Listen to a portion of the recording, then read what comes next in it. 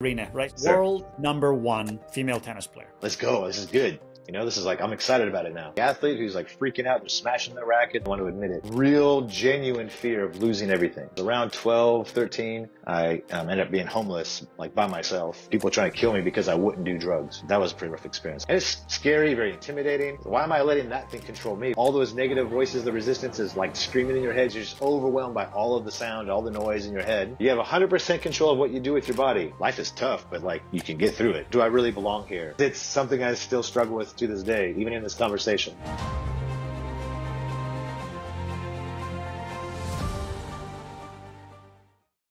For those of you who are avid tennis fans, you're going to love this episode.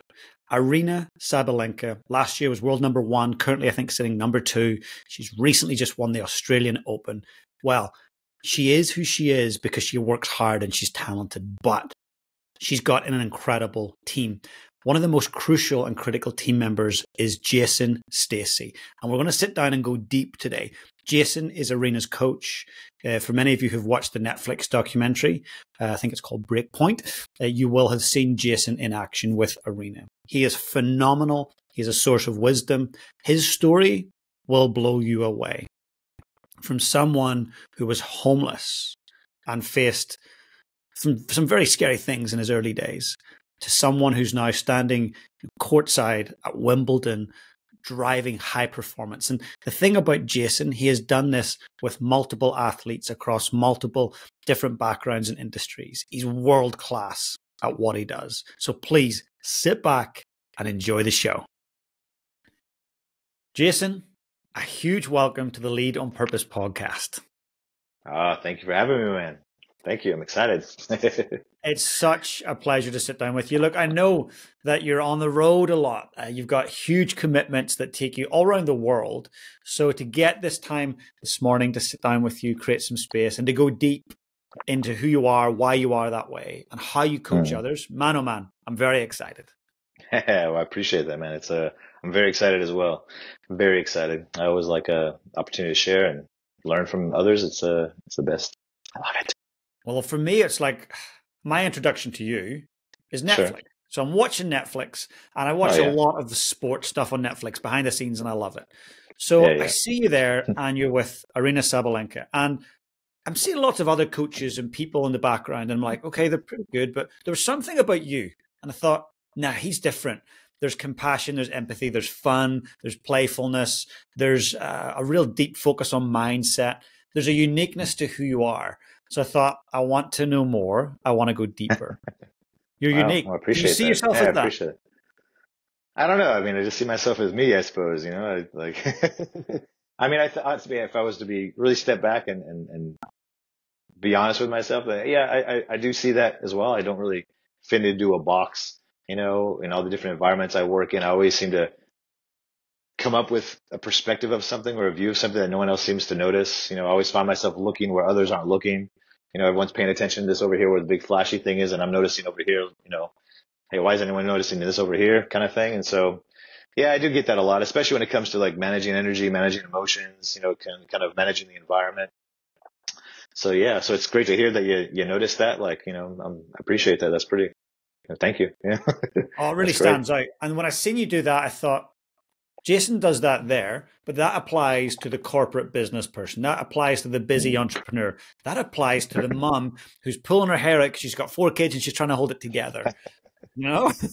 Yeah, no, 100%. It's a human thing. You know, it doesn't matter what your role is or your environment. It's just about we all have to deal with things. We all have to manage through things. We all have to figure out a way to improve and to keep moving forward. And so, you know, it's a human thing, really. It doesn't matter what you're doing. Exactly right.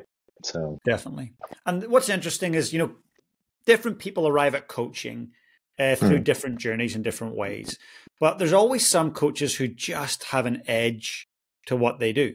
And when I start to go deeper, like tell me about why and tell me about your journey, I'm like, okay, that makes sense. Something happened that really influenced the way you coach. So for a second, can we just take a moment and go back to the early days? Where did you grow up? What was your childhood experience? Yeah, I mean, like, well, my father was in the military, so we traveled around a lot. I was born in Japan, After that, I lived in Germany for a bit, but he died when I was very young, just about 10, 11 years old. Um, and then, so to start off with, the first part of my life, I was in a few different countries, hopping around quite a bit, getting, environments where I didn't speak the language or I had to learn different languages. Born in Japan, obviously, so I was there for a number of years and got to start into martial arts there. So since I was about 6 or maybe a bit younger, I started martial arts. And then when I was around 12, 13, I ended up being homeless, like by myself, till I was close to 16 years old. And that was a pretty rough experience, obviously. I ended up managing to get off the streets really, actually, again, because of martial arts. There was a local school in this small town, like, it was between like just a rundown town. It was just not a safe place, but there's this old school I used to walk by all the time, and I just go in and watch. And the instructors there started letting me train there, and they kind of helped me get off the street. And a lot of the guys who trained there and taught there were like police officers and sheriffs and things like this. And so they helped me get off the street. And a lot of the things that happened to me during that 3 years being sort of alone on my own, living on the streets, I think, and then that introduction to that school, that really helped shape a lot of, I guess, who I am. But I just know that so much of what I learned from there, I draw in and use on my day to day and coaching. That's how I got into coaching. Just learning, how to listen to my gut, be aware of my environment, understand people's intentions, how to manage my own emotions and understand people's sort of reaction to things, and, noticing like how I respond, how it can influence the environment. There's a lot of things that, maybe I didn't realize it then, because it was obviously pretty scary and, really hard. But it's definitely some experiences that has helped me, I guess, with that edge of really helping others, and that's one of the things. I think how I got into coaching is, actually at that school, I got into a little bit older, I was like 17, 18, 19, and I started helping teaching, some of the younger classes. And then I was teaching like, there's classes with people like disabilities, and so I started learning how to coach and teach, and then I started learning like, so much of what I loved doing was, sharing my experience and starting to help people understand like, hey, you know what? Life is tough, but like you can get through it. There's lots of ways of, managing your way through it, and learning how to, be more self-aware, listening to your gut, understanding people's intentions and how to manage your own emotions. I mean, that was like a huge thing for me. So while those experiences were pretty rough, I think I wouldn't change those because they made me who I am, and they've helped me help a lot of people, not just athletes, but other coaches, family, friends, people I've just met, other leaders in the different industries. So it's really helped me take this, I guess, experience, you can call it experiences, because some of it was very scary stuff, it was very scary. But, while I was going through all that, I think back all the time, and it's like, I feel like I always had this gut feeling like I knew it wasn't where I was supposed to end up. And this was just a situation I was in, things were happening to me, but it wasn't who I was. I knew I could survive this, and I knew I was going to do something more. I just always knew that. Like, I didn't get involved in drugs. It was drugs everywhere. I mean, there was times where I got, injured very bad, like people trying to kill me because I wouldn't do drugs. Like I would just, I think I survived that. And no matter how hard it was, I just knew that I had to stick to like my values and like try to find like, sorry, get a little emotional sometimes. Take your time, Jason. Take your time. Got it. Okay. Wow. So sometimes it just hits me sometimes, but of course. But the important part, like I was trying to say, is that like for me, it's like that's been something it's stuck with me forever. Is like just know who I am, know what I stand for, know what my values are, and just regardless of the consequence, right? No matter how hard it gets at times, just stick to it. I love that. Stick Jason, to it. Yeah. I want to say thank you for showing your vulnerability and showing your courage and your strength. It's amazing. And too many super successful males, particularly males, struggle to tap into true raw emotion. I'm sorry that you had to go through what you went through as a youngster. It's horrific. And no kid should have to. What is so amazing is your response to that and what you've done with your life. You talk about these values, thank you. as a 13, 14-year-old with other adults around almost forcing you to take drugs and wanting to kill you if you didn't, to stick to your values and say no as a teenager, unbelievable. Where did that strong sense of moral and ethic come from? I mean, it's hard to say. I mean, like, I can go to some neuroscience and say, hey, look, you have this, this warrior gene, and maybe you're a bit more like this and that. And, so I maybe there's a part of that, but I mean, obviously I had, a good starting point, like with my parents. Starting out early on as a young man, I started martial arts when I was very young, and just maybe learning that sort of just self-control and discipline. And I mean, for me, and it's still to this day the same thing. It was just always this gut feeling I had. You know what I mean? It was just something I just knew there was something inside of me. I was like, no, this isn't it. You know what I mean? I don't know. I can't say why or how exactly. I think there's probably a lot of things, maybe just having the right starting point with the parents and living in different countries and having exposure to different things. And, it just was a situation how I ended up there. It wasn't something that I did that put me there. It was just something that happened to me that put me in that situation. And I just knew how to manage it. And I don't know, I just automatically went into survival mode and just made sure I just did what I had to do.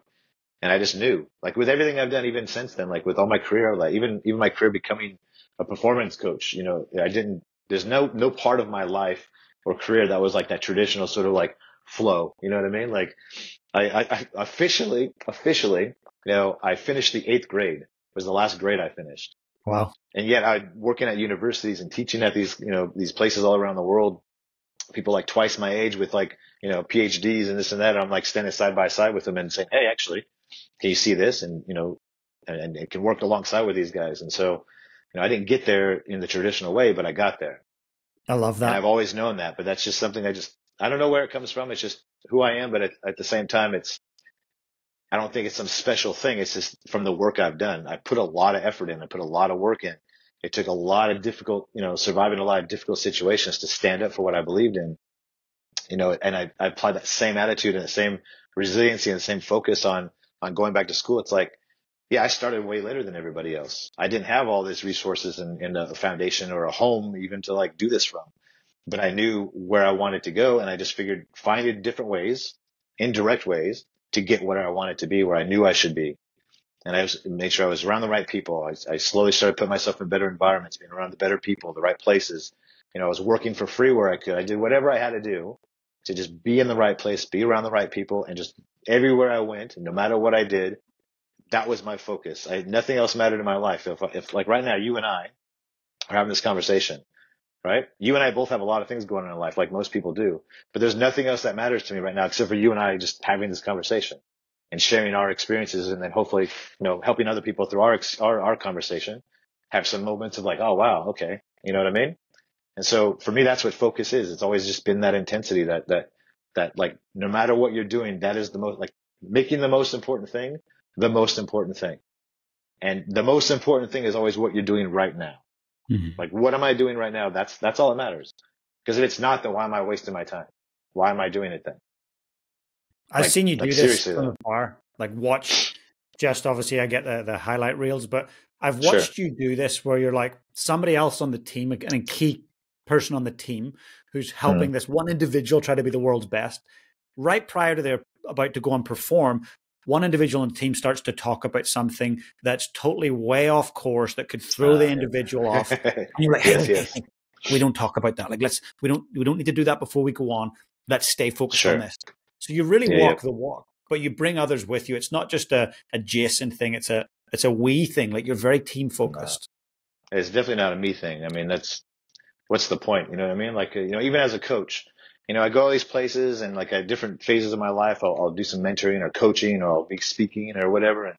And, I get all these different, leaders and speakers or, coaches tell me all these things that they do, right? That they do. And like, they're so proud of like, oh yeah, I do this and that. I'm like, I'm never really impressed by that. And I tell you what I'm impressed by, and what matters to me most is that, like, okay, James, for you personally, you journal, you do this, you do all these great things for yourself, right? And so you lead by example. An important thing. Don't get me wrong. It's very important. But what I want to know is if you're going to that's for you, for your own development, your own life, right? Great. Keep at it. I love it.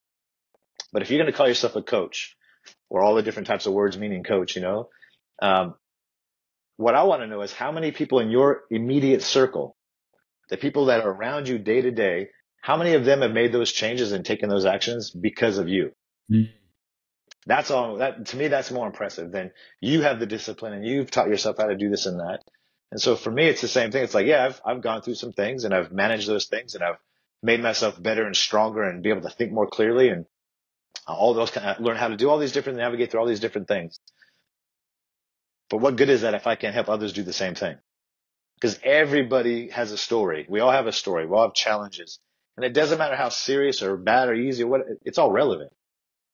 Right? It's all very relevant. Like what you're going through now is your issue. It's your challenge. It's your, stress. Doesn't matter if, like, to me, that part of your life, why are you so stressed about that? That's so easy. But then there might be something to me that I'm freaking out about. And you're like, hey, why is he so stressed about it? It's so easy. Right? It's all very real. It's all very relevant. So as a coach, if you want to be a leader and you want to be a coach, then it is, how many people can you bring alongside you and help them do the same thing? Because then I now, instead of me just influencing, my family, for example, or my close friends, then they're going to go out and influence other people.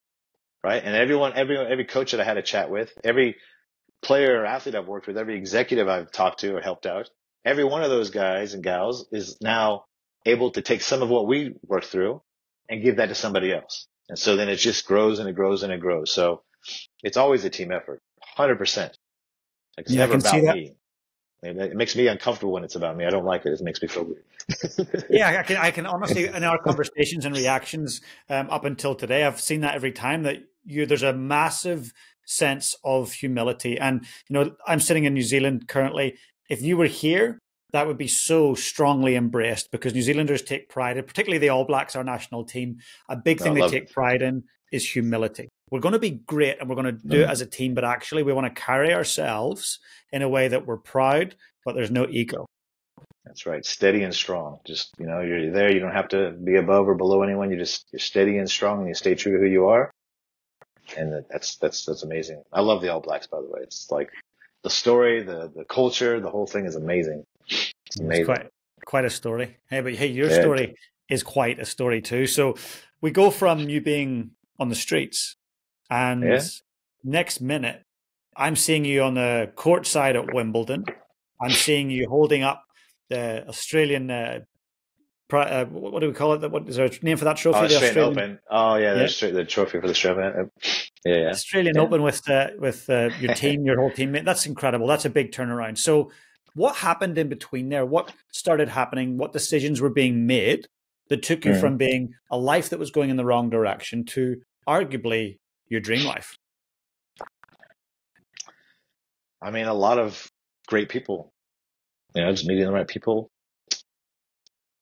being open enough to, like, really listen to what they had to offer and say, and, like, noticing, hey, there's a different way, so just, I think, yeah, just being me. To be honest, I think it's the same thing as always. It's like, no matter where I am, no matter who I'm working with, I'm just me. I don't try to be something different. I don't try to act as a certain way. Like, obviously there's a time and place to act as, there's appropriateness for certain environments or cultures. Outside of that, I mean, I'm just me. And so I've always been that way. I've always been curious, very curious. I've always asked questions, always not in an arrogant way or to sort of like question what you're doing, but more like I really want to understand where you're coming from. And so for me, everywhere I went, I was able to find the people that were willing to, I guess, give me some guidance, give me some advice and just really good people I've met along the way that helped me realize that, well, I can do this, or what could be a next step, or, I'll give an example. So I was teaching, this Aikijitsu and Jiu-Jitsu classes, and by then I was like maybe 19, 20. And, excuse me. And one of our students there, she was a sport therapist and a massage therapist. And we ended up having we became good friends. And for a little while, we had this like log cabin out in the woods together. Like we just, we both lived outdoors. So it was like free for a year. The guy was like, yeah, you can stay there. Let's do it. Anyway, Incredible. we'd be talking about all these different things, right? And I would be talking to her about like how the body works and how it responds to this or that. And she's like, how do you know these things? She's like, you seem to understand how the body works better than the people that, are at the school teaching me this stuff. You just don't know what the things are called. and so she's like, hey, you should really look into doing this maybe. So I was like, huh. So I went and checked it out. Like, wow, that really connected with me. So I started kinesiology, I started massage therapy, I started fitness, studying all these things. And, I just realized that like I love teaching and coaching. For me, it always gave me this like, I don't know, this energy when I like was helping someone, and I noticed that when I was teaching the martial art classes, right? Like when someone have those like aha moments because it's something I like helped them with, man, it was just like, it just like fed my soul. You know what I mean? I just felt like, I love this, and the more I was doing that, the more I got exposed to it, the more I realized like, man, this is like my thing. I don't remember saying that to myself, like, hey, this is my thing. But like looking back now, I realized like that was what just drove me to keep going and keep learning how to teach and how to understand human behavior, how to help people learn, and how different people, respond to different things. And I just kept making sure I got around the right people. I knew when I started realizing I wanted to get into sport and work with athletes and do coaching, like I said, I started studying massage therapy, sport therapy. Then I became a personal trainer, and then I started studying strength and conditioning. And then I tried to get myself into physical therapy school. Again, I didn't graduate, anything. So I got a GED.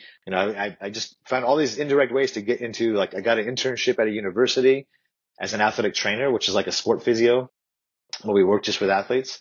So I was the only one there that wasn't in the university. I ended up somehow Amazing. finding a way to work in there.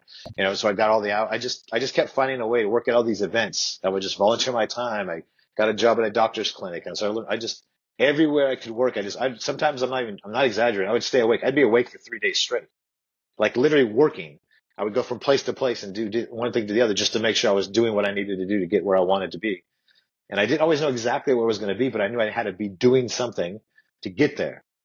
And I had to be in the right environment around the right people. That's all I knew. It wasn't going to be about just me. I needed people to help me get there. And so I just made sure I had those people with me, Incredible. And every time I just get everything again. It goes back to this, this focus thing is no matter where I was, no matter how tired I was, no matter how much difficulty it was, no matter if I was working for free and I was doing the crappy job that day, or it didn't matter. Like that's all that mattered. Whenever I was there, I gave it everything I had. And I stayed curious, and I would find that the people working there, the ones that like were where I wanted to be, for example, where I thought I wanted to be, they'd be like, hey, come on over here. Let me help you with something. Hey, let me show you something. Hey, you know what? We have this event coming up. Or like, would you be interested in coming to help us? Because I was just who I was, and I was giving everything. I didn't take it for granted. I didn't take it, I didn't come in with this arrogant attitude about I already knew everything. I wasn't afraid to ask questions, all that kind of stuff. So I just built trust, and I just kept going. I mean, that was a really long answer because it was a very long journey. That's amazing. But it comes amazing. down to that, and then look, and then it just grew from there, and then I was getting good results from the physical stuff I would do, but also just teaching people that mentality, how to manage their emotions. And for me, as things went along, that's how it all kind of come to a point where I realized that like, your mentality, your mindset, your emotions, and your physical abilities and what you do with your body, they're not separate. Mm. You know what I mean? It's a together thing. And whatever I do with my body, if it directly impacts how I feel, how I can think, and how I see things. And those physical, tangible things I have control over no matter what is going on. No matter about my feelings, right? I can control my physical body.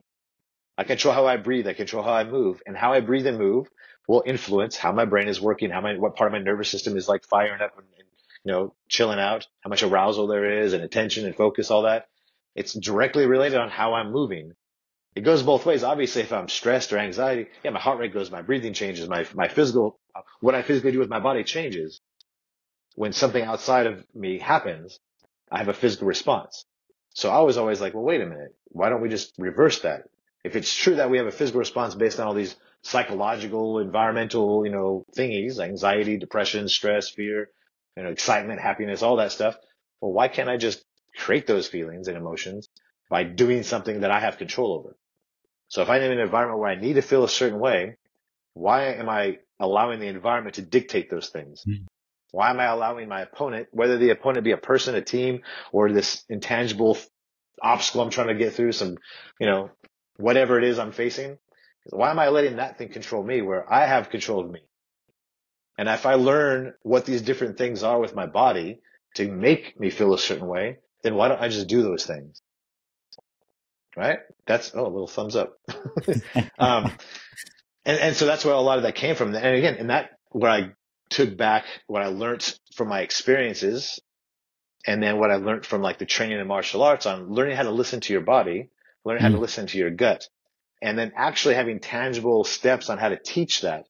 Because that's what we used to do. And even in like, I would teach to the kids classes, like how to teach them how to listen to their gut. If they were in a good environment, in a bad environment, if there was something that may be unsafe or, you know, something to be aware of, is like teaching them how the body responds in those different situations and what those different responses mean. So then they start to kind of build a library almost of, well, my gut feels this way. And usually if I feel this way, it's because, you know, I was in trouble because I did something wrong.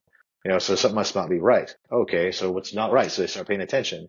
So instead of having a reaction that their body's having and then they let that control them, like they get more anxious and fearful or upset or angry, they have this physical response and they go, okay, so why am I having this response? And they have control over it and they can do something about it. And so I love just that. teaching those kind of things. What's that? They get curious about the feeling and curious about the fear rather than letting it overtake every part of their body. Exactly. The more control that you can give someone, the less stress and the less impact the stress will have on them, the negative side of stress, because there's a positive side of stress. Obviously, we need that stuff. But, you know, I know I'm kind of hopping all over the place because I love this stuff. I get very excited. So if you can slow down, you just let me know. But like, there's a lot of different things in that any one of those things I think we can talk about for a long time. But, you know, at the end of the day, it's like learning how to listen to your body, learning how to use your body to create the emotion or the feeling that you need to be able to perform your best or to manage a situation.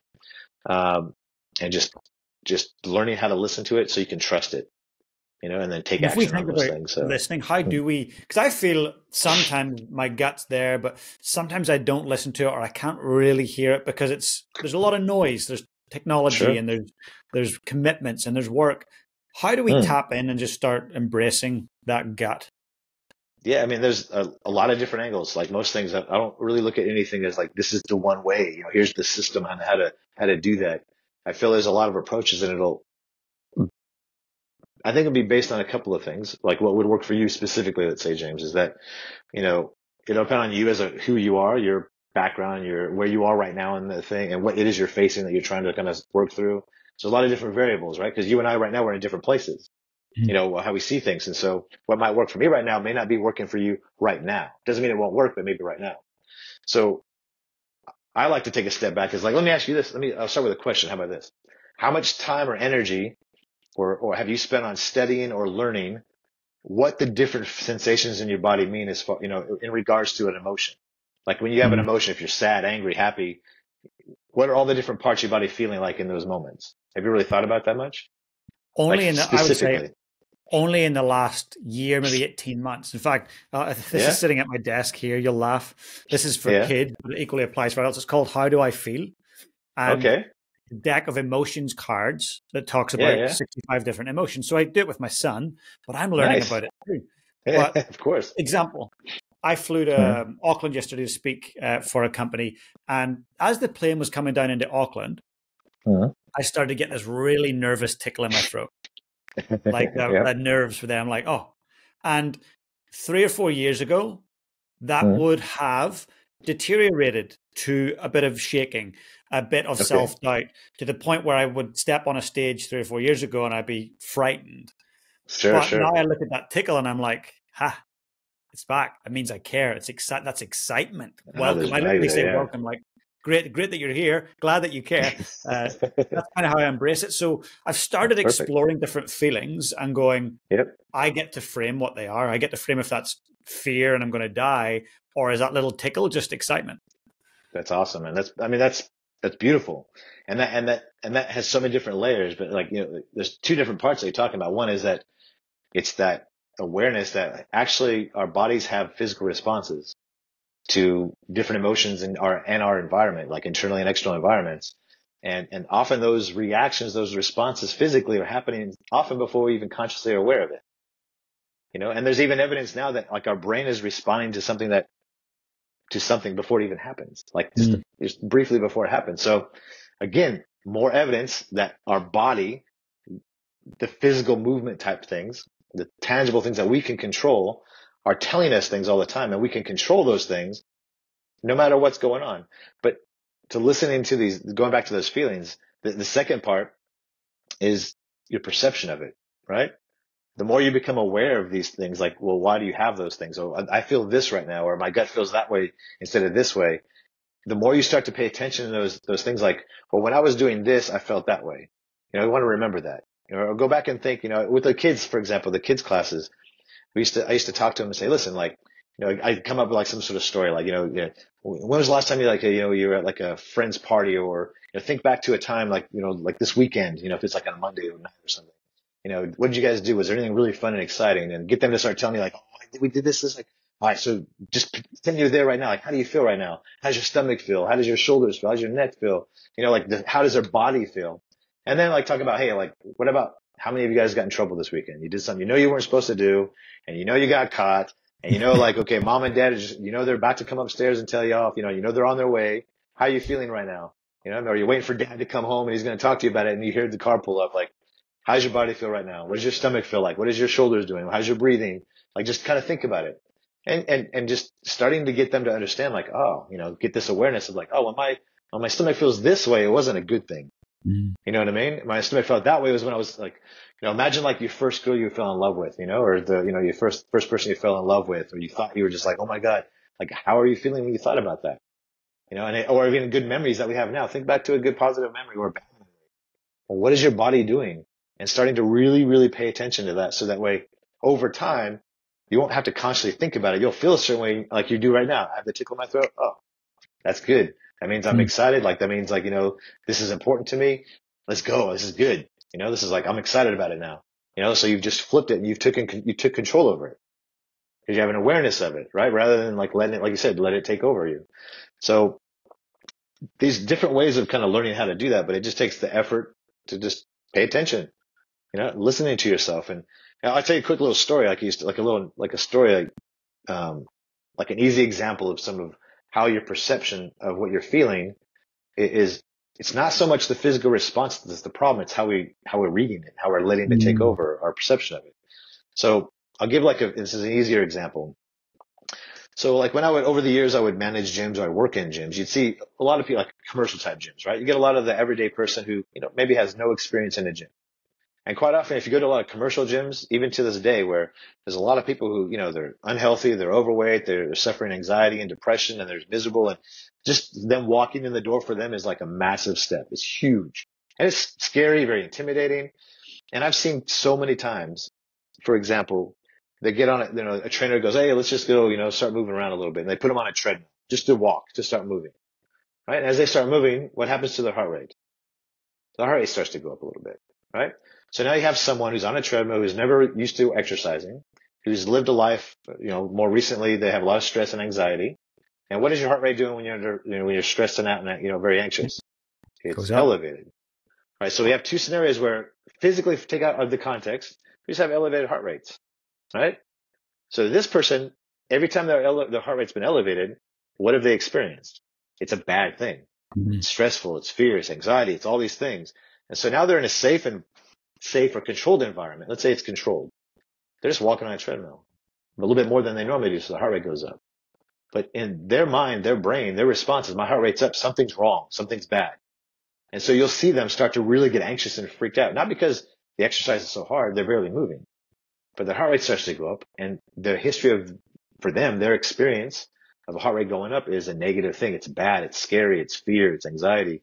And so that's a perfect example of just the context, like the people's perception. It's the same response. Heart rate's going up. You got one person who heart rate goes up and they're like, why is my heart rate going up? Because I'm on the treadmill, no doubt, you know? Or, hey, why is my heart rate going up and my throat's tickling? You know what? I just landed in this thing just got real. I'm about to go present to these people I've never met, you know? So it got real. You know what I mean? And so, but you know that now. So, okay, that's why it's happening. Okay, no problem. Cool. You know, and either you can change like the words that you use to describe that feeling. Like you're excited instead of nervous, you know, these kind of things. And then you can also, you know what? I need to control my breathing a little bit. I just check myself and just, you know, let me control my breathing. Not let it go short and shallow and all like, you know, systemic, you know, just like slow down my exhales a little bit, get more parasympathetic, a little more clarity, a little bit more calmness. Like, okay, yeah, cool. I'm ready. Let's go. Let's do this. You know what I mean? Not too relaxed where you're too, you know, you want to be a little anxious, you know, a little bit this and that. That you stress. What's that? A little bit of that, instead of the distress, it's the eustress. That's perfect. I like that. That's good.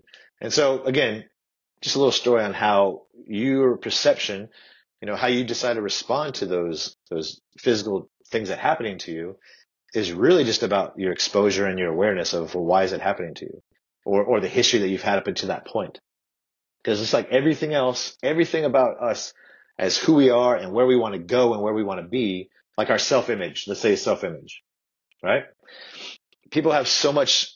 I always hear this all the time. It's like, oh, this is how I am. I've always been this way, or, they just have this, like, this is who they are, how they think they are. And it's just like a thing. And it's like, I always tell people, like, listen, there's these small little things you could do. So let's say this is where I am right now. This is my self-image. This is where I am. And I can keep going, telling myself that same story, respond the same way, have the same reactions, everything.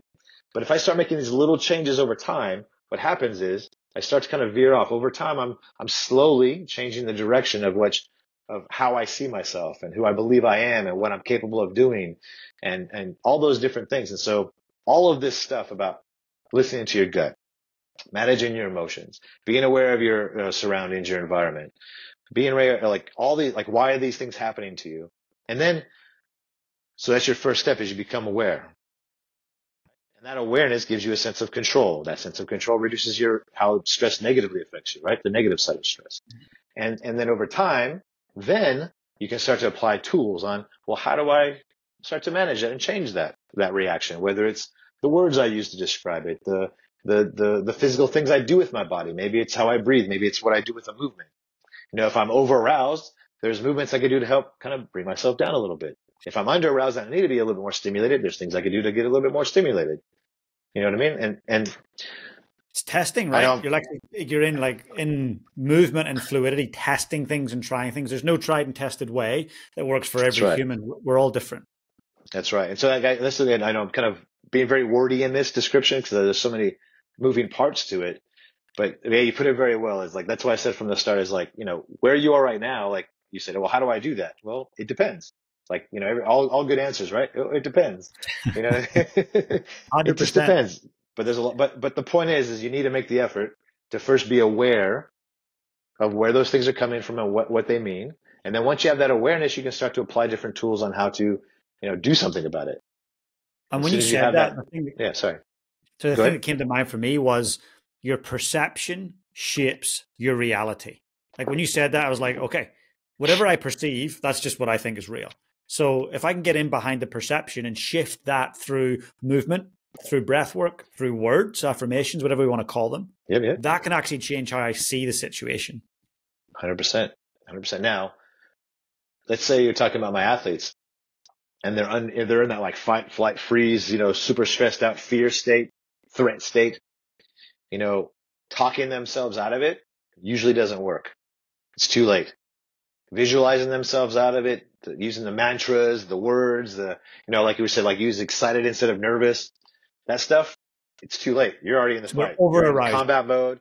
Yeah. You're like, everything is tunnel vision right now. You just see this, all those negative voices, the resistance is like screaming in your head. You hear all these different, you don't belong here. You don't, all these negative things. You're just overwhelmed by all of the sound, all the noise in your head. And you can't think your way out of this. There's just no way. It's too late by then.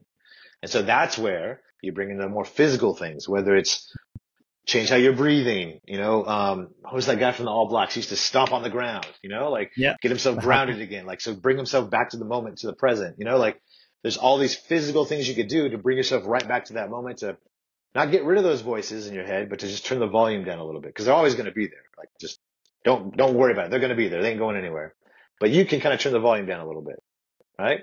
You have 100% control of what you do with your body. 100%, no matter how you feel. You just need the discipline to do those things, like figure out what those things are physically to help you get back to where you need to be, to go perform your best or get the job done or go kill that presentation or go get that contract or whatever it is you're doing. You know what I mean? Yeah. And so, before you walk into that stage, like just right now, you and I, we're going to have a chat. The last year or so, I go through phases where I speak a lot. I do presentations. I'll podcast, I'll coach, I'll, mentor, all these things, a lot of group stuff. But, the last year or so, I haven't really done much at all. I've just been doing my thing kind of quietly, just doing my thing. And this is my year. Everyone's like, dude, you have to go back out there and, do it more. And social media is bigger now, so you really just got to do it, you know? Yeah. And so I'm like, yeah, okay. And so, I haven't had an interview in a little while like this. And so what I did before we got on the phone? I went out to my gym, in my garage, and I moved around, and I did things that I know kind of wake me up, make me feel good, not over aroused where I'm like, hey, James, how you doing? What's going on? But now like, oh, just relaxed and just like, oh, or not nervous or whatever. I'm here. I'm awake. I'm aware. My mind is fresh. The blood is flowing, and I'm That's excited, beautiful. So, How but simple is that? You knew that you could do a short blast and come in here and be the way you wanted to be in the situation. Yeah, I had control of that. So there's no stress, there's no fear. People have to learn how to face their fears, but we can talk about that, what real fears are later if you like. But yeah, definitely. I don't know. There's when a lot you of see stuff a tennis there I player, know. like a tennis player's on the back foot, essentially, and they are at the point where they're now smashing their racket or throwing it or they're screaming at the umpire. We've all seen it, right? They have obviously got into this over-aroused state. Their emotional defaults are now kicking in. There's no power in the pause. They're not pausing. Yeah. What do you think is the most effective way when someone gets to that point? That could be at home screaming at your kids. That could be at work about to lose it with someone. What's really effective? Is there a breathing technique? Is there a stand-up move? Get outside? What can you do in the moment when you can't really run away and you got to deal with it? Yeah, like you're on the stage and it's happening and you have nowhere to go and hide, right? Yeah. I mean, again, it depends. Yeah, context. For example, like the first example of, there's the athlete who's like freaking out, they're smashing their racket, they're already there. You know what? Sometimes the act of doing that, that's what they need to do to get back on target. Right. For example, Aryna, there are times where just out of nowhere she'll just scream, right? She'll get real emotional because she needs to have that release. And sometimes we'll get her to do that on purpose. We can like Anton and I, the other coach, we see that and we're like, we got to do something to like get her frustrated almost, or just let it out. Like these were the early years where she was like, didn't really have good control of her emotions. Didn't understand them well enough. It's like, all right, she's an emotional person. You're not going to make that stop. That'd be ridiculous. It's not going to work. Right. So for her, actually, that yelling and screaming and sometimes smashing a racket, that's like, okay, now we're ready. This is good. We get excited about that. We're like, okay, now she's back. Yeah, exactly. It's like a boom. Okay, now I'm ready to go. Just get it out of you. Get out of your head. Get out of your whatever funk that you're in, and just like you're reset, ready to go. Others maybe a little more civil responses. A little more control. Yeah, definitely. Definitely, the breathing is, I would say, the priority. The breathing, the controlling your breath. Breath control is emotional control. Period. Breath control is emotional control. How I breathe directly activates and settles down or turns the volume, the dial down on different parts of my nervous system. When I inhale, it's systemic. It's the fight, flight, let's go freeze and, do all these other, these more aroused things, right? When I exhale, it's parasympathetic. So it's that, rest, digest, more executive funk, I can think more clearly. I can see things more calmly. And so if you're able, depending on, again, the situation, if you're out of breath because you've been sprinting, not as easy to do, but if you have 2 minutes or a minute and you can just do some long exhales, like real slow exhales, you spend more time in that parasympathetic state, right? So you have a better chance of like kind of getting some of that noise to be a little bit quieter. So you can kind of see a little crack in the mess, see a little light in the end of the tunnel, kind of focus on that and kind of find some better answers on how to respond to what's going on. How simple is that? Slowing it. It's simple and it's real. It's not a, eccentric-y, sort of warm and fuzzy thing. It's a real scientific, tangible, physical thing. When I inhale, it's systemic. When I exhale, it's parasympathetic, right? Or sympathetic versus parasympathetic. Very simple. So if you want to be more clear-minded and control in the moment, then you just need to spend more time of whatever time you have exhaling and less time inhaling. And ta-da! That's amazing. There you are. In fact, a real-world example. Before I speak, I've got a watch that obviously and a Aura ring that kind of measures different things. But right before I speak, about the 10-minute mark out, I'll look at my heart rate, and it's usually around 110 to 120 beats per minute. Like I'm feeling it, and usually it's sitting in the 60s, right? Sure. So I'll go to the bathroom and I'll do 4 counts in breathing, and then I'll do 6 or 8 out. Within about 90 seconds, Yeah. I'm right down around that kind of, my sweet spot for performing, and my performing and speaking is Yeah. usually around the 90 beats. I don't want to be at 67 beats per minute when I'm speaking. Uh, I'll be boring. But yeah. 90 is good. 120, not good. I'm speaking too quick and it's not Yeah. making much Yeah. sense. But it's breath work that actually keeps Yeah. bringing it back for me anyway. I mean, look, it's a physical, tangible thing that you have 100% control over. No matter how you're feeling, no matter what's going on around you, you have control of that. So if you start to learn how those work, you start to develop the discipline to do that breathing, no matter how you're feeling. Because when you're in that space, like the example of the athlete getting angry and frustrated, you start saying, "Hey, just breathe." They're like, "Screw you." You know, Yeah. they're like, "What? This is stupid." Like, it's just breathing. Like, you know, it's just like, what are you talking about? It's ridiculous. You know what I mean? It's like, yeah, maybe it does seem that way at first. It does seem like such a silly, it's so simple. It seems ridiculous. Right. And when you're feeling this, when it's so new to you or you're really angry and frustrated, you know, you're having people just like, you know, slow down your breathing or you exit, like, you know what I mean? They're like, this is ridiculous. It's like, if you get the discipline just to do it, no matter how you feel, it works. And a lot of my neuroscience friends used to tell me years ago is that like, if you were to do like 6-4-10 breathing or, you know, where you have a longer exhale, you know, whatever numbers that you want to use, that if you did that for 2 minutes, say you're really angry and you did that for 2 minutes, you can't be angry anymore. It's like physically impossible to be angry. I mean, obviously if you're still in the environment, nothing's changed and, you Yeah. know, maybe not, but you get the point. The idea is that like if you do this, it changes who's in control, what part of your nervous system, what part of your brain is doing what.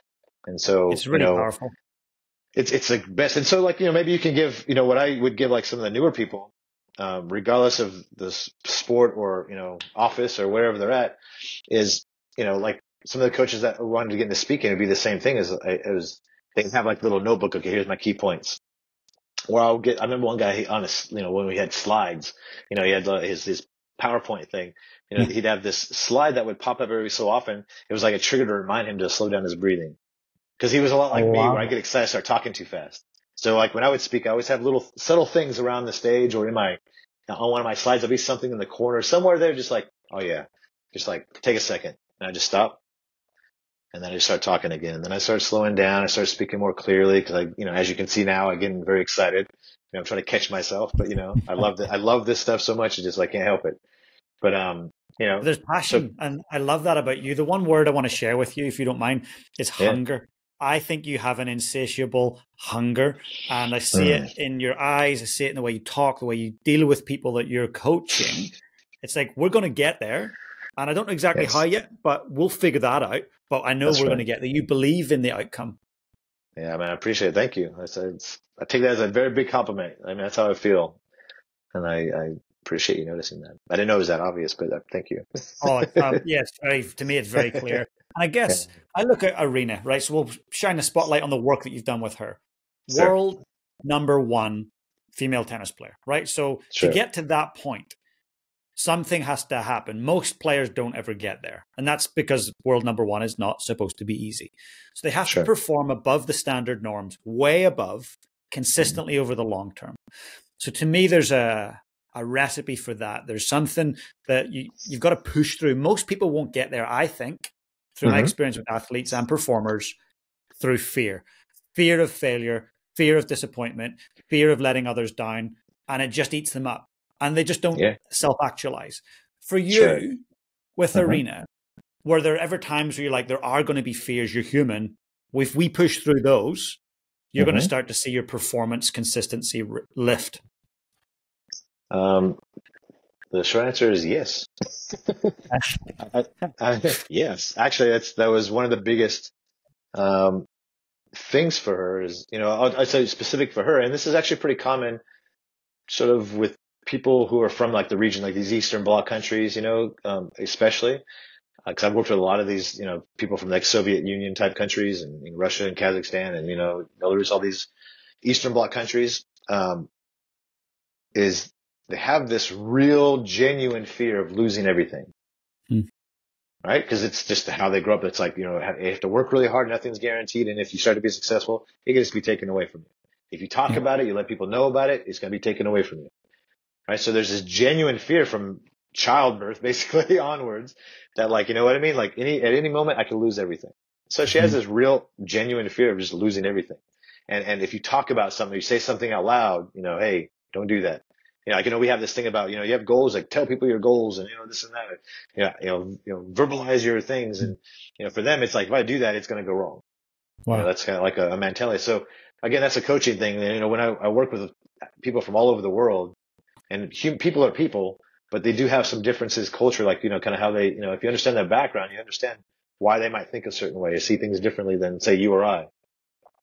But her fear was like that fear of losing everything. Genuinely thought she'd like if she didn't practice a certain amount of time, she would forget how to play tennis. Like she'd just not be able to play ever again. Or if she starts to earn a certain amount of money or get a certain, level, that like it could just be taken away from her. So she had this like real fear. And the same would be addressing any physical, technical things in her tennis. Cause like, the technique, the feel, a lot of athletes, that's a very precious thing. Like don't mess with it. Don't think about it. Don't talk about it. You know what I mean? Cause it might, it might go wrong. I something might get in my head. I'll never be able to do the shot again the same way. And so I'll tell you, I'll slow down. I'll tell you a little story. So this is my 6th year with Aryna. Wow. We had a lot of different ups and downs and some big obstacles and challenges, like, had to go through to get her to where she's at now. But there was a period for years where we got her up to a pretty high level and she was getting, winning old titles, premium events and bigger events. But at the slams, which is what she really wanted to win, she'd just lose early rounds all the time. She'd be dominated everywhere else. She'd show up to the slams, boom, gone. Second, third, fourth rounds, like just done, nothing. And it was like, what the heck? And everywhere else, everyone was terrified of her because she would just destroy it. But it was everyone was talking about it. Media, everybody knew that at a slam, she's done. And so one year, and after all the, events, we always sit down, win or lose the championship. We sit down the next day and just talk, debrief kind of thing. And there's French Open one year, breakfast the next year. We're just talking. And, same thing was happening, same thing as always, and the short version of the story is that we spoke for quite a while, actually. It was a long, long talk. And I remember a couple of things happened during this talk is her realization that like what was happening to her is because she was competing in this complete state of fear. Like she was in deep fear. Everything was a threat to her. So there's just no challenge, none of this. It was all just a complete fear state. And she's asking, well, what can I do? It's like, well, it's too late. When you're there and you're in that place, it's nothing. You just try to hack your way through it and see what happens. But at that point, you're not in control. The fear is dominating. It's controlling you, that threat. You're just done. So we have to figure out, well, where is that coming from? We have to figure out over time, how can you catch it earlier before it's too late? And then only then we can start to figure out what to do about it. But first we need to figure out what the heck it is. And we figured out, just chatting, that it was just, again, it was a fear state. She's in a threat state and where that was coming from. And it was funny because she kept asking me like, well, what do I do? But what do I do about it? And I was like, listen, I don't know. I don't know. You don't know. Nobody knows. But that's not the point of what we're talking about right now. We're just it's just becoming aware of this is what it is. So as soon as you know what it is and we can kind of name it or label it, then we can start to figure out a solution around it. But right now you just have all these things in your head floating around with no clarity about what is the actual problem or why. And then we can figure out where it's coming from. And so we just kind of walk through that a little bit. And the point I just had to let her know is like, listen, from day one, this is what we've been working on is you're having to find a way to let yourself be a little bit more vulnerable each time. Just crack open that big giant freaking iron wall of, I'm going to protect myself and everything I have and I'm going to let nothing and nobody in. All right. You got to just open up a little bit, be a bit more vulnerable and let yourself kind of be exposed to certain things. Let yourself go through things, let things in a little bit. And until you can be a little bit more vulnerable, this is going to keep happening the same thing. You're going to keep running into that wall over and over again. And anyway, so we talked a lot about that, helped her understand that it was like, it was a fear that you're in. It's too late. This is some things that you can do to manage it. But it was more just this awareness. I didn't give her an answer about do this. On purposely, I was like, no, there's no answer. That's why you don't like talk about it. Get it out of your head. And there was a moment where she stopped. I was saying something. She goes, wait, whoa. I was like, whoa, what happened? She's like out of nowhere. And I was like, what is it? She's like, I just realized like, we were talking about some pretty big things about her goals and why she's doing what she's doing. And she's like, I've literally never one time in my entire life has said this out loud. like what we were just talking about. She was like, I've never said that out loud, ever. Yeah. She was just, and you could see her eyes. She was just like, my God, like, and all these things that were in her head, she was just talking. She was letting it out, right? Okay, being a little bit more vulnerable, just talking about things. So this is the best part of it all. She got it out of her head, so it became more real or unreal. Like she realized, like, oh, and during that conversation, she pretty much solved most of her issue, right? She kind of became more aware because she was just letting it go, and we're just kind of walking through it. And then 3 weeks later was Wimbledon. She got to the semifinals. Unreal. So many weeks later was U.S. Open, semifinals, right? And then pretty much since then, we've been in the finals or winning the slams. Amazing. I mean, we had a year where, what's that? You unlock that. Like, to me, you're the ultimate coach, because the ultimate coach doesn't go, this is what I know. I've got experience. You must do this. The ultimate coach creates a space, a safe space for conversation and awareness and self-discovery. Yes. I mean, it's not about me. Yeah. The one out there having to do it. It doesn't matter.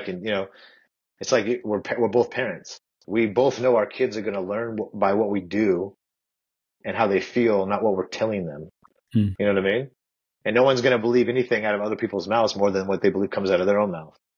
You know what I mean? So you have to, man.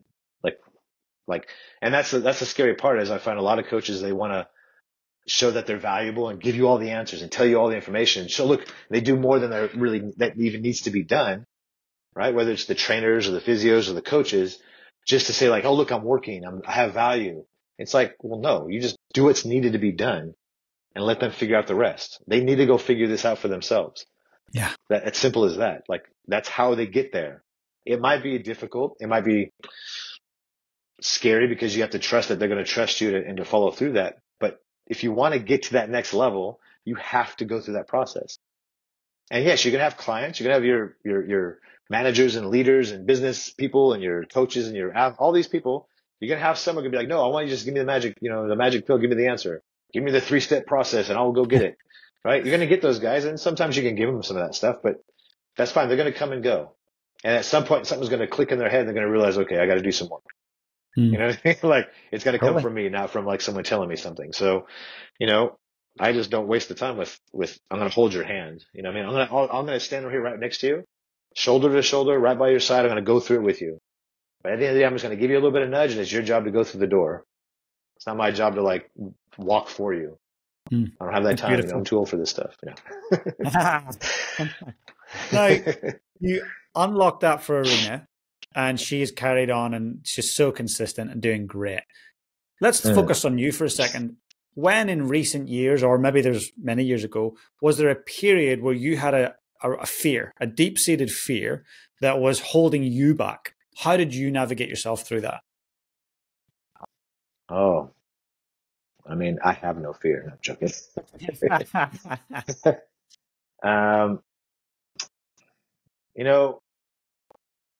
I'm trying to think of something, but before you finish the sentence, I already had a feeling of what it was.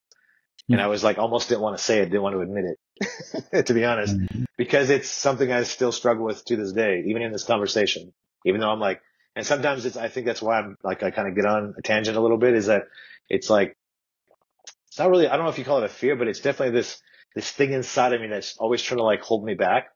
And it's that like some of the stuff you said about, like, you've given me some amazing compliments and I really appreciate it. The things that you sort of observe and you see from what you saw, what I do. And I'm like, but how? Like, why? Like, it's just me. Like, I'm not like, I don't think I'm doing anything special. I'm just thinking I'm doing what we're supposed to be doing. Right? This is what coaching is supposed to be. This is what helping people is supposed to look like. This is not an easy thing to do. There's no black and white, all the time. Sure, we like to systemize things so we can present it to look like we know what we're doing. But at the end of the day, it's not really like a, linear process. It's very messy and all over the place sometimes. But I think for me, that's probably the biggest thing is just, that fear of like, well, do I really belong here? I didn't, when I was younger, especially because I didn't go through the normal sort of process, I didn't follow the traditional sort of path to get to where I am, and so that was probably always something in my head. Really was more like, what if it doesn't work out? I don't really belong here? What if people find out, that I'm not, an academic of, I have 3 PhDs and I didn't go to this school because, in some countries, especially like in the US, everyone you meet back in the day, it's like, hey, where'd you go to school? It's like the first question, like it matters. Like, Yeah. you know what I mean? Like, I don't care what school. I know a lot of I know some knowledgeable people. Like the information that they know is incredible, but they can't do anything. Yeah. They don't get results. They have no understanding of like people skills, no understanding of like interacting, of how to, I guess the soft skills, maybe you call them, right? Like the art of what we do, how to apply the information they have. They have like this massive toolbox, but they don't know how and when to use what tools, right? Unless it's like in a fixed environment where it's like, I'm teaching this or I'm presenting this, then they can kind of put it into their structure and they go, hey, look at this, all this stuff I know. And then we, as, people who are actually out there doing things, we understand that like, okay, that's great information. And then you might take parts of that to go figure out how to apply for James, for Aryna, for Anton, for, Jared, for whoever you're working with, and you just put it out there and test it and see how it goes. Anyway, I guess And that's for my you to biggest push fear is through, just that. Sorry. yeah, I was going to ask you about that fear again. So, like, I look at a psychological thing that most of us have is IS, so imposter syndrome. Psychologists have labeled it. It's a big thing. Sure. Yeah. We've all experienced it. I mean, I've had prime ministers sit down beside me and I've interviewed them, and at the end, Mm. they'll turn and go, "How was that? Was that all good?" And Yeah. I'm like, "Are you serious? Like, that was amazing. Like, you've spoke a million times with way better, interviewers, and you've been on big pages. Like, why are you asking me that?" And I didn't ask them that. I just thought that. I was like, "Yeah, you were great." Sure. But it said to me that no matter what station we get to in life, there's always a sense of, geez, I don't really know everything. I don't have all the answers. I don't really know what I'm doing sometimes. Yeah. Will people find me out? So how do you continue? Because some people, that eats them up and they Sure. don't step up to the next role. They have an opportunity to work with an Aryna type, Aryna Sabalenka. No, I Sure. can't do that. No way. I'll definitely be found out if I do that. But you've Mm. done it. You've went ahead and done it and went, actually, it works. Like, clearly there's something that I do that's helpful. How did you Yeah. make the step to step into your fears and into those roles that potentially Easy. could have crumbled you? Yeah, this is an easy one for me, actually. To be honest, this is an easy answer. Is that it goes back to probably two things, maybe two big things. One is that what I keep saying is that like I stick to my values, I stick to what I know, I stick to who I am. So my character, who I am, what I understand, simple as that. I understand what I understand, and I understand what I don't understand, and also know, right? And so whether I'm going like right now, if you say, "Hey, Jason, there's 500 people out here in this stadium, and they want you to come out and talk right now. You have like 30 minutes. You need to go blow them away with just whatever you want to do. Go." I would say, "Oh, okay, let's go," and I would just go do it, right? And I would be, of course, there'd be like the different feelings and emotions behind that. I'm like, oh, grab, but I would go do it, and I would probably do it really well. And the same with all these other people and these opportunities that come up. And the reason why is that I always know that I am not afraid to say, you know what? I'm not sure. Let's go find out. I know someone who's actually better at this part or has more experience with that. This is what I think, but let's just go double check and see what they think. And then we can kind of go from there. We'll make a decision and plan from there. Right. So I don't pretend I have all the answers. I don't pretend I know everything. Yes, there's a few things I'm very good at. And some people might say I specialize in. But I've always looked at myself as more like a master generalist. Like I understand a lot of different things about a lot of different things. I don't need to be the expert on everything. But what I want to do is make sure that I know who I can go ask questions to, right? I want to make sure whoever I'm working with understands that like, hey, this is what I'm great at. This is what I'm good at. And these are the things I'm not too sure about. And if those things come up, we'll figure out a solution for those things together. Right? So I'm not going to pretend to know everything. So that one, it builds trust with my people. They know that like, I'm not going to tell them something that if I don't really believe it, I don't really know it. The going on the stage example I gave, like if you say, hey, Jason, go ahead and do it now. Well, every time I speak, I only present things that I have experienced and I truly understand, like from my perspective. And if someone in the crowd or audience or the group has a question or challenges what I'm saying because they have a different view, I don't take that as offensive or like, oh no, I'm being caught. It's like, wow, you know what? I actually never thought of it like that. That's actually a really good perspective. That's very interesting. I'm going to go find out. Hey, what are you doing after this? Can we talk some more? I want to know, how did you figure that out? Cause I don't know how I didn't see that before. That's Like, cool. I'm not afraid of like just saying, look, man, I don't know. I'm not sure. Even sometimes when I am sure, I'll be That's like, you know brilliant. what? Let's just double check. So that's why I'm not afraid, because I'm not pretending to be something I'm not. I'm just who I am. And I know I'm not going to be the answer for everybody. I know I can't fix everything. I know I have limited control on what's going on, but I can make sure that, myself included, this is what my role is, no matter where I'm working or who I'm with. My job is to make sure I get the right people to do the right things at the right time. That Mm. includes myself. And so wherever I'm working, I also put checks in to make sure that I'm also being looked at from those things. Am I doing the right thing at the right time, the right way? And then we can kind of, making sure that it's happening. So, I think you just have to set the table from the start.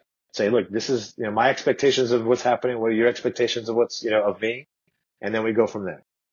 And then if Brilliant. that's been set from the beginning, and I stayed true to myself and true to this setting that we created, then what do I have to worry about? There's no Yeah. ambiguity. Everyone's on the same page.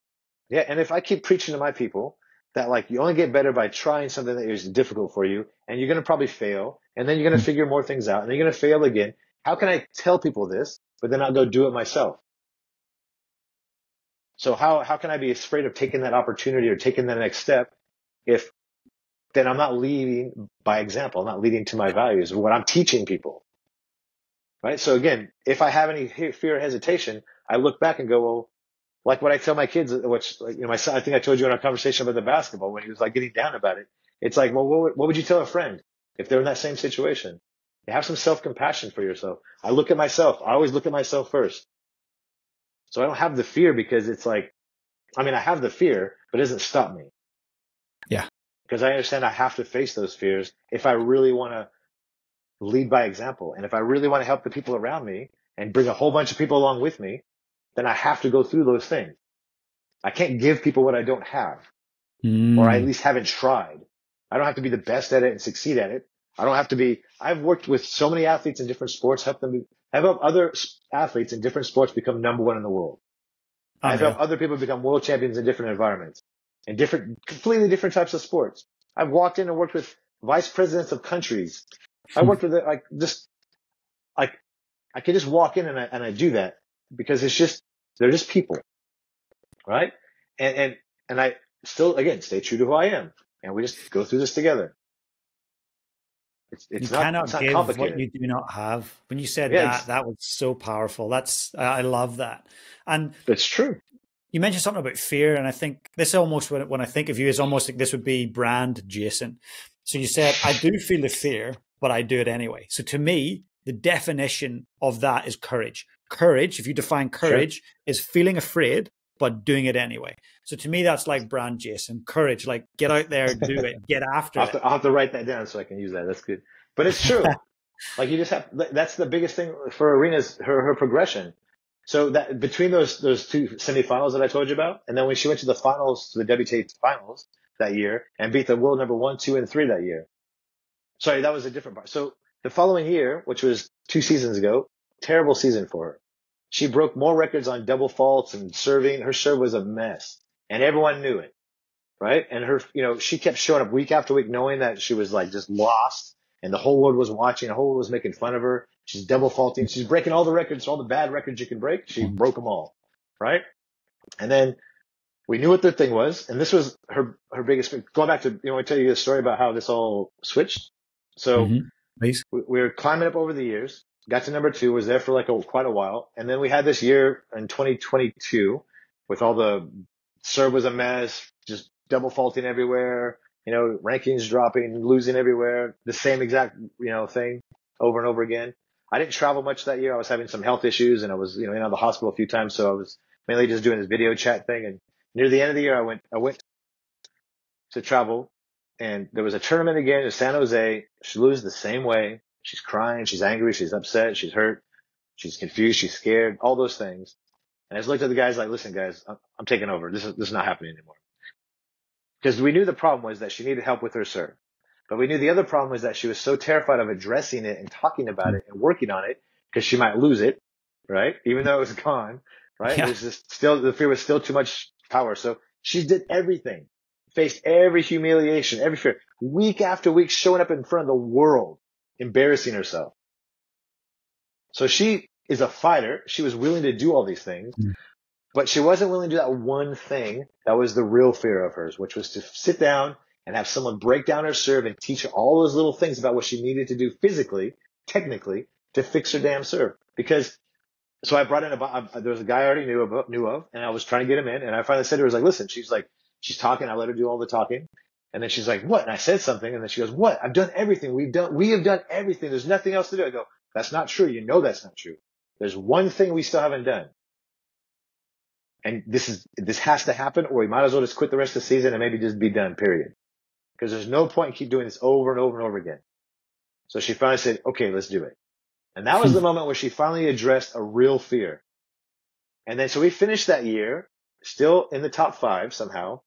Wow. That was when she went to the finals and beat the world number 1, 2, and 3, right?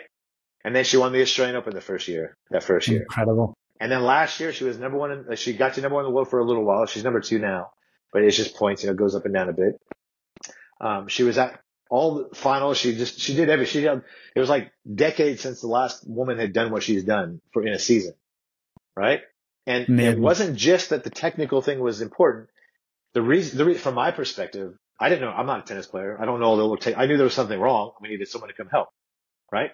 What I needed her to have is an understanding of, like, if she missed a serve or she hit a serve, why? What did she do or didn't do that made that happen? Because it goes back to what I said about stress and control. So she was out of control. She's like, oh, I'm trying to, my toss, my legs, my hip, my wrist, my arm. Like, I'm going to try to fix everything. So she had no clarity about what she needed to do to make it work. So I needed to get someone to say, hey, this is how it works.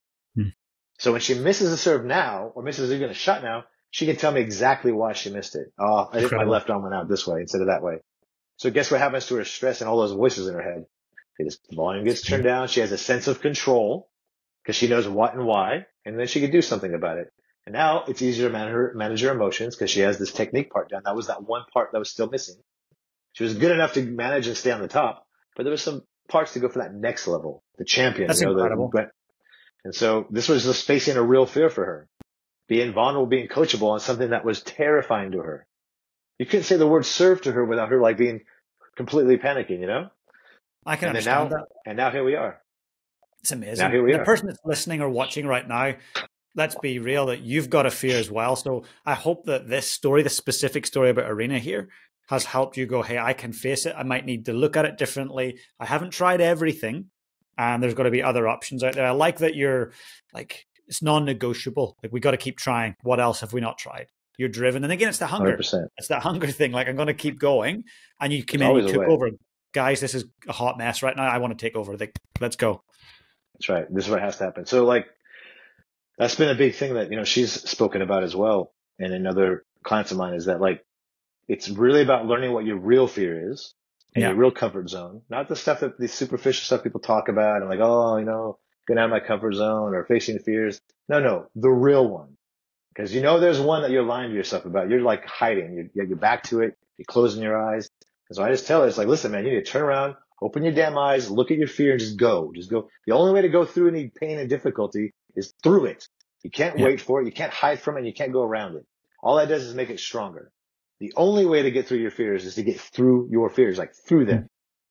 So get the right people to do the right things, to support you, to get the right environment, the safe environment, to allow you to expose yourself, right? To get through those fears, to face them and get through them. That's it. And that's the difference between, everyone used to call, like, so going back to Aryna, you know, oh, she's such a fighter. Cause she used to win matches. She'd be down, like, basically the match is done. And all of a sudden she wins. Like, you put her in a corner, she'd just fight. But she was just a young fighter with a lot of emotion, right? You know, what she's becoming now, slowly but surely, she's becoming what I would call the difference between a fighter and a warrior. You know what I mean? And that's a big difference. A lot of people have a fight in them. A lot of people have a fire in them, a lot of emotion, a lot of, you know, skill and anger or frustration or whatever they use to fight, right? This emotion. But a warrior has all that and can think clearly and can take action better and make better decisions. That's what a warrior is. And the warrior will always look at their fear and go, okay, all right, let's see what we got. Let's see where we are right now. I'm going to get through this. And so that's what real fighting is. Real fighting is looking at your fear, knowing that you're going to feel that way, that everyone does, and not being afraid of your fear, just going, listen, okay, this is not going to be comfortable. It's going to be frustrating. I'm going to be angry. I'm going to be hurt. I'm going to be all of those things. Yeah. and I'm going to be okay as well. What you've shared is really, it hits home for me when I think about my own things, and I'm sure for other people listening, it's arriving for them at the right time in terms of what they're trying to deal with. So thanks for going deep on that. And I want to honor your time. And there's so much more Oh, we yeah. will and can talk about. Sorry. But I think that's going to be another episode, because this has been just absolutely phenomenal. It's the only way I can describe it. And it's just, I've learned a lot. I've deeply enjoyed it. So a couple of things before we wrap up. One, Sure. somebody will want to reach out. Somebody's watching or listening. Sure. How can they reach you? I mean, I guess you have the socials. I have an Instagram account. You can like click on my site from there, and there's a contact page you can on LinkedIn.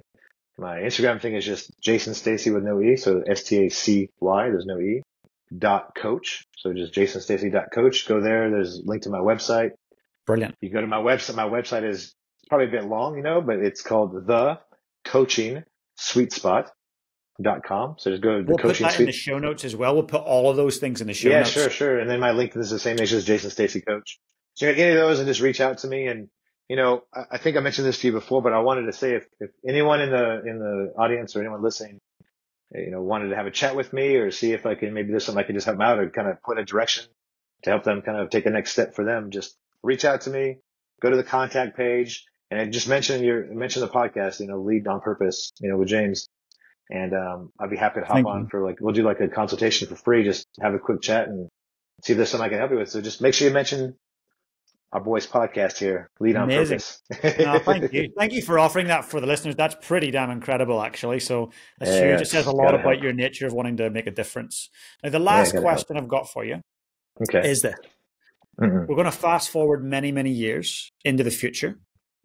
You are highly aware that it's your last day here on Earth. And a very young person comes into the room, grandchild, great-grandchild perhaps, and they say to you, Jason, how do I lead my life on purpose? What do you say to them? How much time do I got? No, I'll be like, hey, write this down. There's a lot of stuff. Let's get a book. No. I mean, lead on purpose. I mean, I think it's just how I've led my life, I guess. I think not in an arrogant way. I don't mean that way, but just, start to understand who you really are, who you want to be, right? Whether you're that person now or not, whatever that means to you, where you want to be and who you want to be, how you want to be seen and what do you want to be known for, and just live that way. No matter how difficult it gets, just know what your values are and just live by them. Lead by example, and a lot of stuff we talked about it. Listen, just listen to your gut, have some compassion for yourself, get out there, just put yourself out there. I know I've just said a lot of things actually, but that's amazing. So I think a lot of it is just just be who you are and just live it and just let it grow and just feed it, know who you are and make sure no matter what, just live that. You have to, you gotta be, because that's the only way people are going to see, like you've mentioned about me, you feel like I'm, all these things you give me compliments about. It's because it is me. Yep. I'm not regurgitating something I memorized or I read in a book or something. I'm just like, no, this is my experience. This is who I am. And I'm going to be that way. And so if you really want to get somewhere and want to help people or be successful, you have to be true to yourself because people are going to see right through you otherwise. Right? Don't try to be something you're not, because one, you're going to cause yourself more stress. You'll be less successful. So just be who you are, figure out the skills that you need to be successful in that thing, and just surround that whole thing with who you are, your values and your character. And people will notice and people will start to come and they'll follow you and they'll be loyal to you. I would address that myself. The large majority of people I've worked with still in contact with me, still want to do work with me. You know what I mean? And so, and I take that as the biggest compliment of all. It's okay, it's just because I am who I am. If you and I make a commitment and some better opportunity comes up, I say no. I've done that more than many times over the years. It's well, no, you and I have a commitment to you right now. So you and I, James, this is what we're going to go through. Doesn't matter what, what this could have been or could be. It's well, no, we need to do what we did because I committed to this and you committed to me. So how could I not do the same for you? So honestly, it's really profound advice. And there'll be someone listening right now that needed to hear those exact words, and be congruent, be yourself, and get out there and get after it. And it's not about talking, it's about doing. Jason, I want to wish you the best for the season ahead, for the year ahead, both on field and off field. And I don't think this will be the last time that we have you on the show, that's for sure. Yeah, I mean, I appreciate it. I mean, I'm happy to share some more. Like I said, there's so much we could talk about, and I hope people do get something out of it. You know, it's kind of went all over the place, but you know, I get excited. I love this stuff. So now it's been just amazing. Reach out if you have any more questions. You know, if you or anyone has any questions, just please reach out. I'm here to help. So amazing. Thank you. Hey guys, if you enjoyed the content today, please smash that subscribe button below. And if you want to become part of my community, I've got an amazing free Facebook group. Please come and join us. The link is in the description below. And also, if you've got any questions about today's session, I'd love to know. Just comment below and I'll be sure to get back to you guys. Have the most amazing day.